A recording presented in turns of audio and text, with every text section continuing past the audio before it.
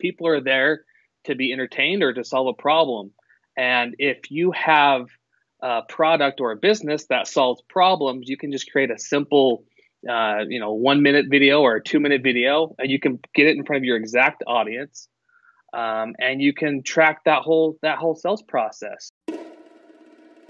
Search, social, and mobile. These are the agents of change. Welcome to the weekly podcast where we unravel the mysteries behind digital marketing so that you can succeed and grow your business.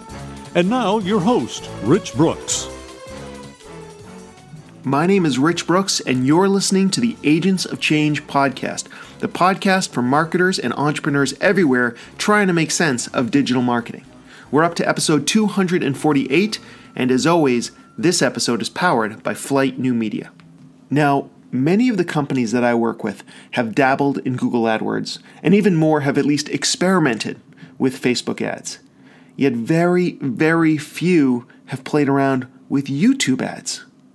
Maybe it's because you don't want to get in front of the camera, or maybe you think the idea of creating video ads is too expensive. But whatever the case, this is a huge untapped opportunity for most small businesses just like yours. To help bridge that gap, we brought in Jake Larsen, owner of Video Power Marketing, to talk to us about why YouTube advertising is so powerful and how you can get started with it. Before we get to that, just a quick message about the 7th annual Agents of Change Digital Marketing Conference. Yes, tickets are on sale. Yes, it's possible that all the early bird tickets are gone. I'm recording this a couple, 3 weeks in advance, so I don't know. When I'm recording this, we were very close to selling out of those early bird tickets. That's the bad news for you. The good news is, even if we did sell out, the bottom line is we still have all these great discounts going on, so you can still save a lot of money on your ticket if you act now. I want you to head on over to theagentsofchange.com and check out the website, see what the prices are on those tickets. But even at full price, this is an amazing event. Let me break down how this year is a little different than in previous years. This year, the conference is on Thursday. That's the main event. Friday is a day of workshops. Now, you can buy a ticket to just the conference. You're still going to get some great content. But if you are looking for more, then definitely check out these Friday workshops. These are 3-hour, in-depth workshops for marketers and entrepreneurs who are really looking to take their skills to the next level. Is that you? Maybe. If so, you should definitely check out the workshops. Now, we've got 2 tracks on the workshops. So we've got 4 presentations, 4 workshops that go on Friday. You can see up to 2 of them. So from 9 to 12, you have your choice of either a live video or doing live video with Joel Comm or learning more about Pinterest with Jennifer Priest. Then we take a quick lunch break and then we're back at it. And from 1 p.m. to 4 p.m., you can learn everything about Facebook ads. And this is going to be some advanced stuff too with Amanda O'Brien, or Instagram with Jen Herman. The bottom line is we brought together 4 experts who are going to be teaching 3-hour in-depth workshops, and those are available on Friday. Now, as you probably know, we have this conference in person and virtually. Now, the workshops are only going to be available in person. So if you want to sit down with these experts and really learn the business, then you're going to have to come up to Portland, Maine. Don't worry, September is the best time of year for Portland, Maine. It's gorgeous. These are going to be great events. They're limited size. You're really going to get a lot of hands-on, and they're perfect. So again, live video, Pinterest, Facebook ads, and Instagram are the focus of the 4 workshops we're putting on this year. You can learn more at our website. These are going to be $199 a piece, these workshops, so this is in addition to the conference ticket. We do expect these to fill up quickly, so jump on those. And again, they're over at the Agents of Change website. Okay, let's turn back to our interview for today and learn more about YouTube advertising with Jake Larsen. After Google asked him to be a YouTube marketing ambassador, he quit his job a month before his first child was born to start Video Power Marketing, a video ad agency that has generated millions of dollars in trackable sales for their clients. Their unique way of advertising allows them to guarantee results, sales, leads, subscribers, directly related to their YouTube ad campaigns. I'm happy to have as a guest, Jake Larsen. What's up, Rich? Happy to be here. I'm glad you're here, and it's a very exciting topic. I'm definitely interested in this. Before we get to some of the questions on YouTube advertising, I guess I have to ask a question that came up as I was reading your bio. Let me get this straight. Google asked you to be a YouTube marketing ambassador, and you turned them down to start your own agency. Is that what went on? No, that's actually it's through that that ambassador program that opened my eyes to the power of YouTube ads. So at the time, I was working with the company, managing their YouTube channel and working with their marketing team, and we did such a good job of turning our YouTube viewers into into customers. They asked us to be an ambassador, and they introduced us to this new way of advertising, which was YouTube ads back in 2012. I see. And that's when things started to click for me. Like, holy cow, we can guarantee views. We can see how long people are watching the video. If they're clicking, do they opt in? Do they purchase? And like nobody was using this platform at the time. So I'm like, you know what? We could help a lot of people here. And I ended up quitting my job and starting Video Power Marketing as a result of that experience. So why are you so bullish on YouTube ads?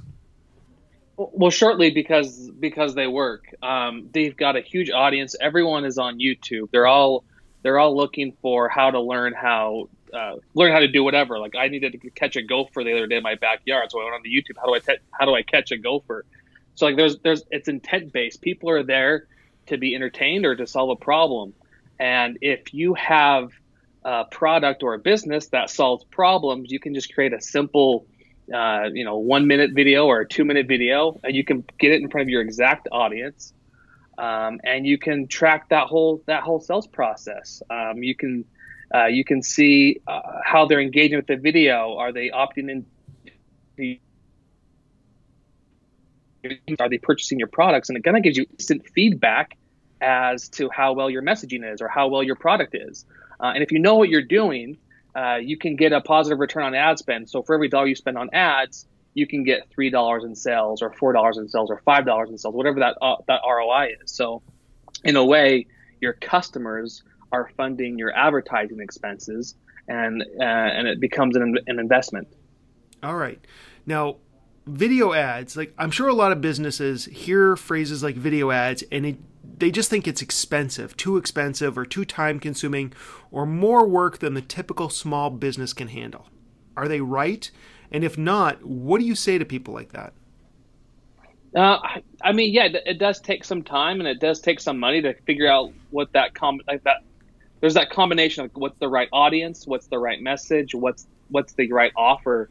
But what gets really fun is when you find that combination, and you can start to see those sales come in. Like you have this machine that can consistently generate you high quality leads and customers.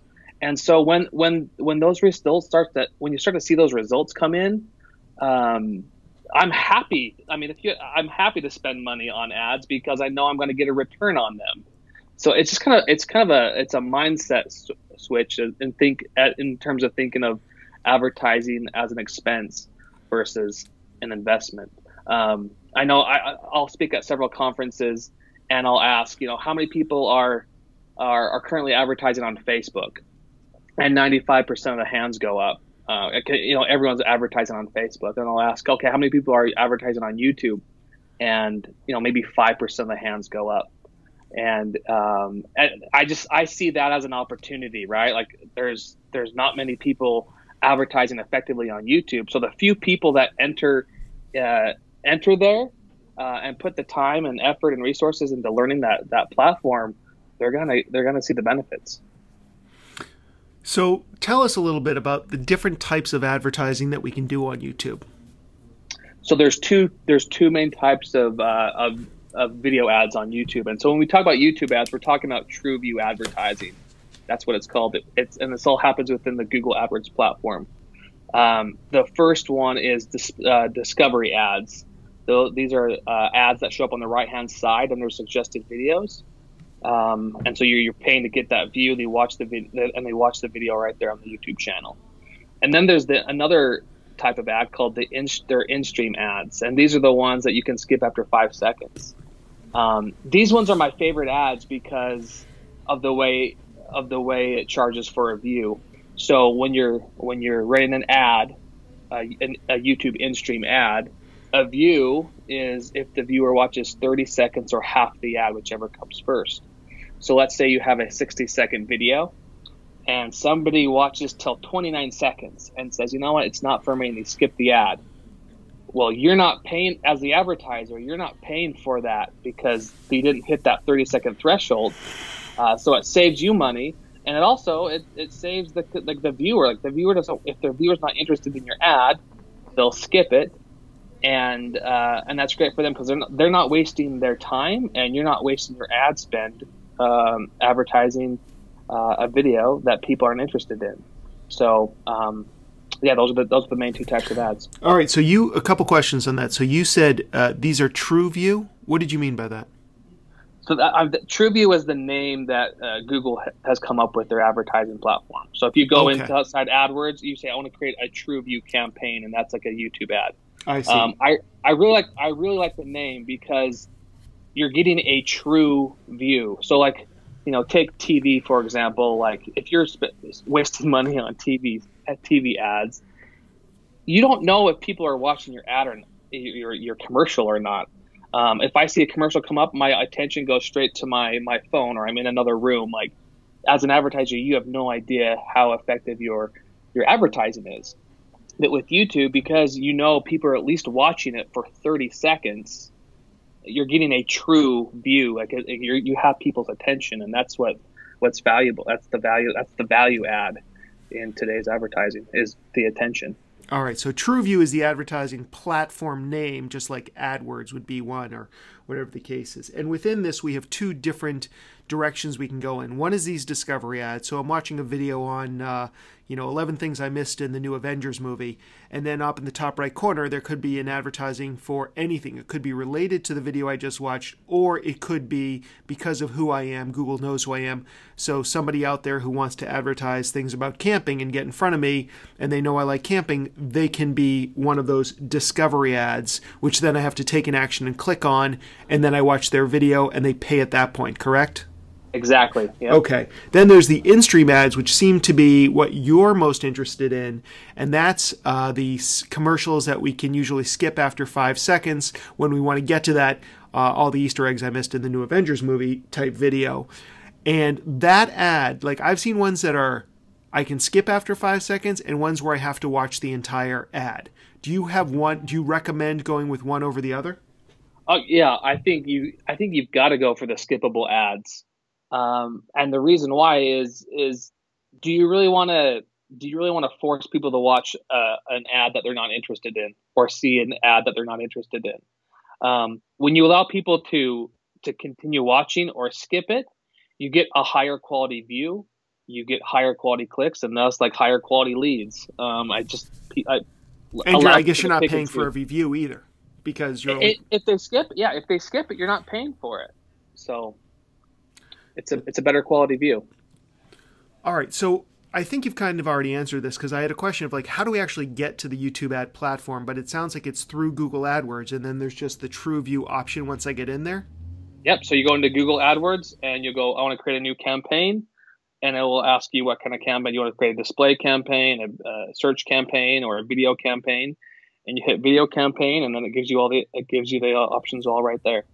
Okay, so once we're in there, I know that one of the beautiful things about digital advertising is our ability to target our ideal customers, and I know Facebook, has amazing tools. Those may need to be rolled back depending on what happens at the Senate. But regardless, what kind of targeting opportunities do we have on YouTube?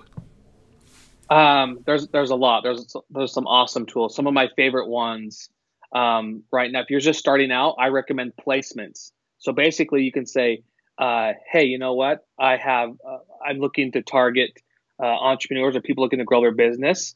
I want to show my video on other YouTube channels that talk about entrepreneurship or growing a business. So you can place your video on other videos that your audience would be watching. That's, again, it's a smaller target, a smaller volume, but it's highly relevant to your audience, and that performs well. Another one of my other favorite types of targeting right now is a similar to audience. This has been around on Facebook for a long time, but it's not many people realize it's available for YouTube as well. But let's say you have a customer list, a customer email list, and you can upload that to AdWords, and it creates a similar audience that says like, hey, these are the similar profiles and behaviors as your customers, and based on Google's AI, we think that these other people would be interested in purchasing from you, and it creates this similar to your customer email list. If you're just starting out, I would recommend those two targeting options, and going that route. I think that's the quickest way to get great results. All right, so placements is more about choosing channels that target our ideal customer. And do we have to pick these out, or does Google, or do I just go in there and say, hey, listen, I'm looking to get in front of dog owners or small business owners or whatever the case, parents, whatever the case may be, and Google knows enough what those channels are about and will automatically do that, or do I have to go find those channels myself? They give you two options. So you can do both. Both ways work. I recommend kind of doing the research manually and seeing which channels have the most subscribers, that bigger audience, and how relevant are they. And then I'll just copy and paste that channel URL into the targeting section in the campaigns and go that way. Another option, though, if you haven't done that, is you can type in keywords that are related to specific channels, and YouTube, their kind of auto feature will kind of come up with other channels that they think would be relevant for those based on those keywords that you type in. And then, so the similar to seems more like it's more in line with Facebook, where we're targeting people based on specific demographics. So it's more about targeting the people versus targeting the channels. Would you agree? Yeah, I totally agree. Yep. And I've heard something where I can actually hand pick certain videos that I want my video to be in front of, my video ad. Is that something also that's part of placements? So that's a placement target. And again, instead of targeting the whole YouTube channel, you're targeting specific videos, and that works well too. And I want to mention this because this is brand new. This is new within the last month or two. But they have what they call custom intent audiences. So these are people who would be searching for something on Google. So that, how do I grow a business? How can I build out my team? There are specific keywords that people are searching on Google, and then you can show an ad on YouTube based on what they're searching for in Google, and that's been pretty powerful too. So let me walk through that. So I'm online and I'm doing a Google search on how to catch a gopher. Was it a gopher you were having problems with? Yep. All right. But I'm not at YouTube. But then maybe a day or two later, I'm on YouTube, and suddenly I start seeing ads because Google can track me from my Google search over to my YouTube, correct? Correct. And as long as you're logged into the Google platform, it can draw that connection. Interesting. All right. That's pretty cool too. All right. So now I know how I can kind of target my audience. By the way, there's also, I know in Facebook, you can upload email lists and things like that and then target people based on that. Is there any similar functionality within YouTube for that at this point? Yeah, so that's similar to audience. That's a similar to, okay. That's instead of calling it a custom audience, it's a similar to audience on. All right, awesome. So we can definitely use the database of emails that we've been collecting since we've started our business, because email is important. Excellent. All right. Sure. So once we've done that, another big piece, and I think one of the things that a lot of people listening are most concerned about, is the actual creative itself. Like creating a video that's going to get people to engage with our brand and to click through and get them to some sort of landing page. Do you do this for your customers and clients? Is this something that you have some advice on, the kind of videos that we should be creating that work well on YouTube? For sure. I know with our clients, we do both. Some clients already have videos created, and other times we need to help them produce that video. In terms of what that video should include, I kind of have a 5-step formula that I try and follow. I love 5-step formulas. Hit me. So So the step one is grabbing their attention, right? Like you have 5 seconds before somebody decides to skip that ad, and you want to make sure that you attract the ideal person. So let's go with that. Let's go with like that entrepreneur thing. Like let's say you have a program that helps people build their business. You can say, hey, you're seeing this ad because YouTube thinks you're an entrepreneur. If you're not, feel free to skip this ad.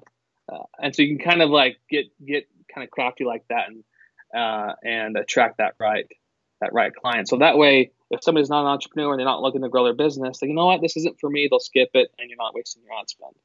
So grabbing their attention is the first step, and then introducing the problem. Like everyone has problems, they have challenges, and if you can address those challenges, one of the hardest things about growing a business is finding your customers, and you can kind of just connect with your audience and relate that to them.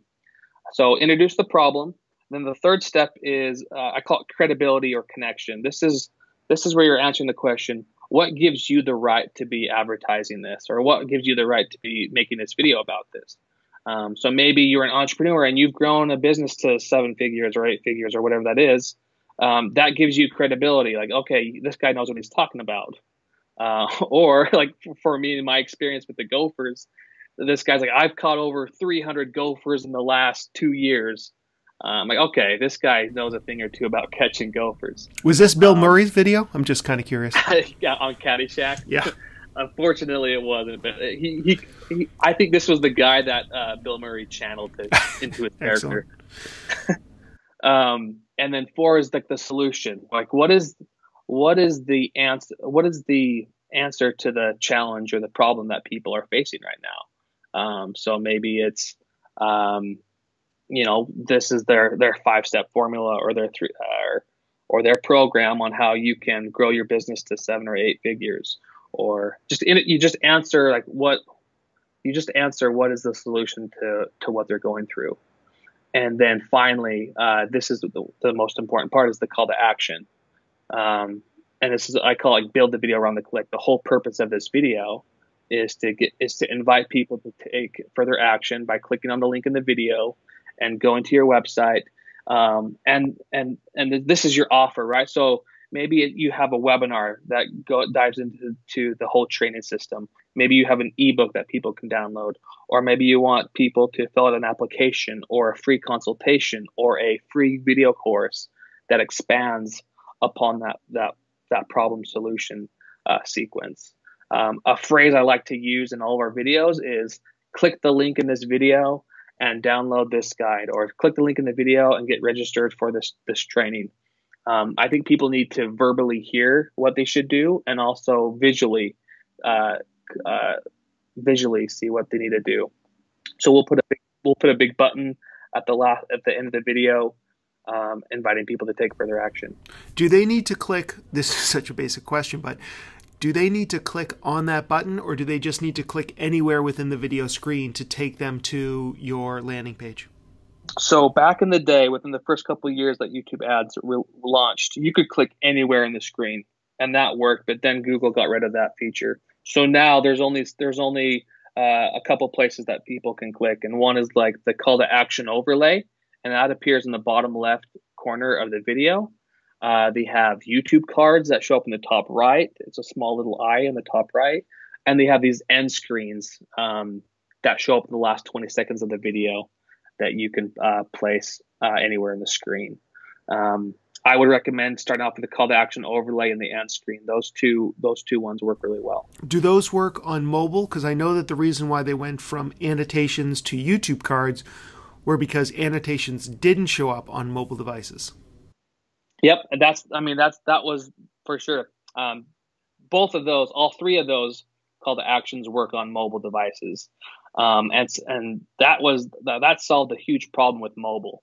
And that, within the last year, mobile has performed really well in terms of lead generation with YouTube ads. So it works really well. So I have some experience working with both YouTube cards and annotations. And for those of you who don't know, but basically you take your video, not video ad, but video on YouTube, and there's some tools where you can do some overlays and some neat things like that. Is this similar to that, Jake? Are we basically getting our video ad into a tool within YouTube where we can create that button after the fact?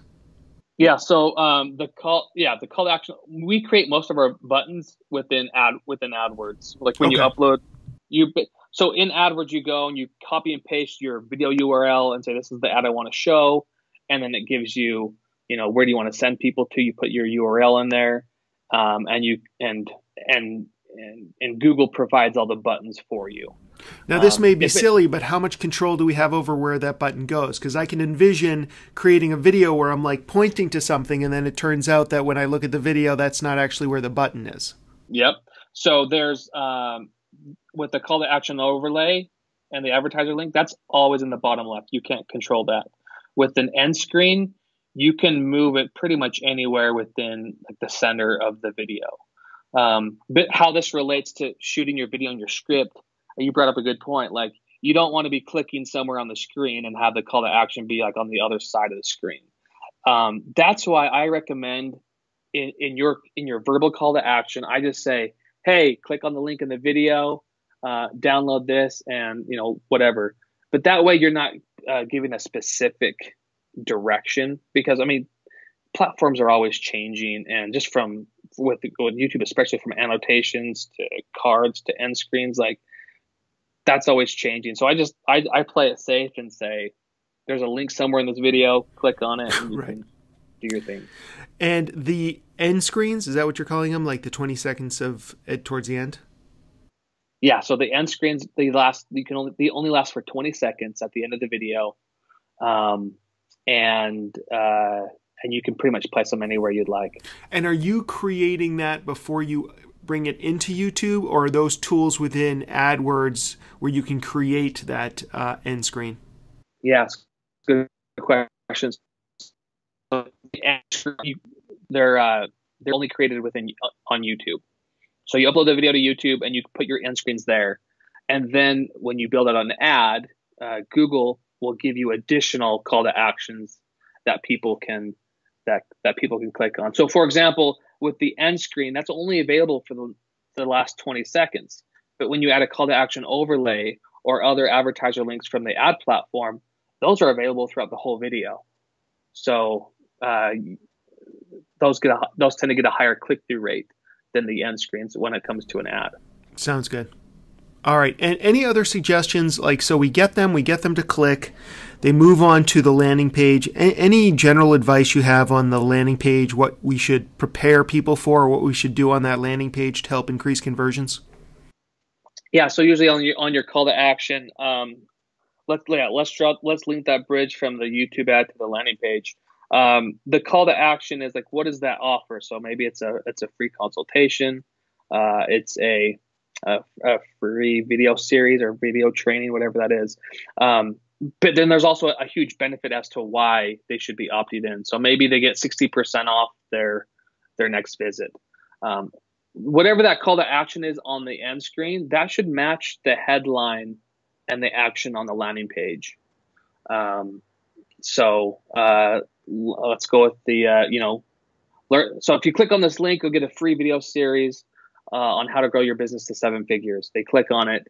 And then on that landing page, that message should be congruent. So the headline is get the strategy on how we grew our business to 8 figures in 10 months or whatever that is. Just make sure that the headline matches the call to action.